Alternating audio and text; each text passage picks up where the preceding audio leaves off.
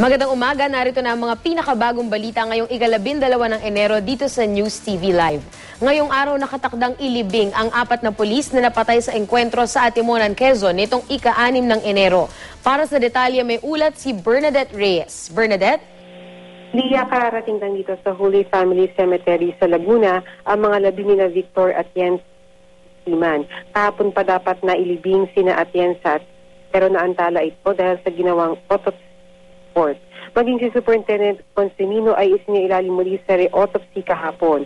Umaasa ang pamilya ng mga napaslang na kahit na ihatid na sa kanilang huling hantungan ng kanilang mga yumaong mahal sa buhay, lalabas pa rin daw ang katotohanan lalo't sumailalim sa re-autopsy ang mga labi.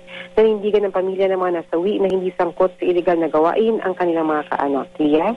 Maraming salamat, Bernadette Reyes.